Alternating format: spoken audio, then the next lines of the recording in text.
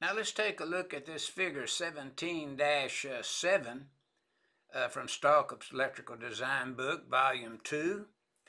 And we're going to discuss connection to ground of these isolation switches in accordance with 230.204D as in dog and 490.37.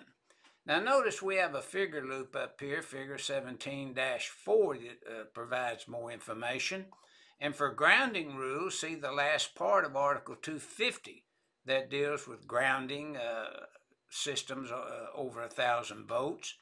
And we have a high voltage supply coming in, which you know is over 1,000 volts. We have an isolation switch, and it's a double throw in accordance with 490.22.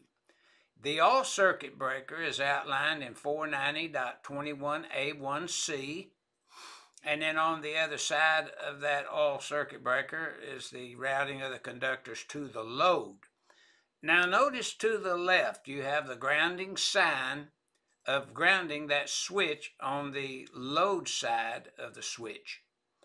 And the grounding means are grounding to the electrode system in accordance with 250.50 as well as 250.52 based upon type of electrode that you're grounding to.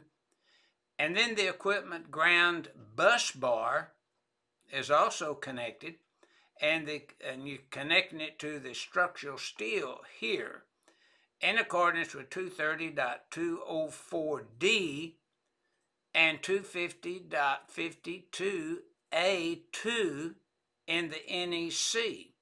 So basically you see, once we throw this switch, we automatically ground that switch to the load side, and it grounds everything on routing over to that all-circuit breaker.